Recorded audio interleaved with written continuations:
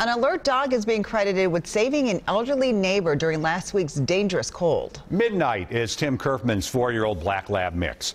Kerfman was taking out the garbage last Monday at his home in Alexandria when Midnight sensed something was wrong next door.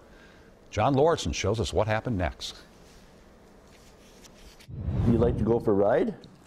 You want to go for a ride? Oh yeah, you like that. Any chance to get outside during a winter's day, and Midnight is all ears. But last Monday morning, as Tim Kerfman was taking out the garbage, she didn't want him to take her for a car ride. Instead, she wanted him to follow her next door. Well, she just had her ears kind of perked up and looking at me like, like she just don't normally do that. So I knew it's just sometimes you just get that feeling something's up. As Tim followed Midnight, she took him to a spot on the other side of the house.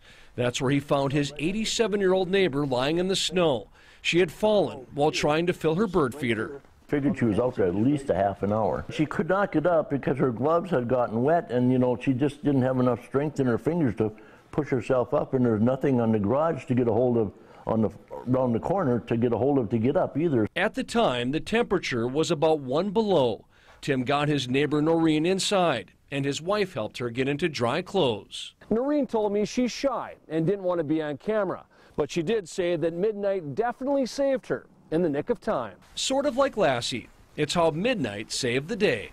And that morning, man's best friend also became the neighbor lady's best friend and personal hero. We've been very proud of her because, it's not every dog that, pays attention to things like this. And she got so many treats, it was a shame.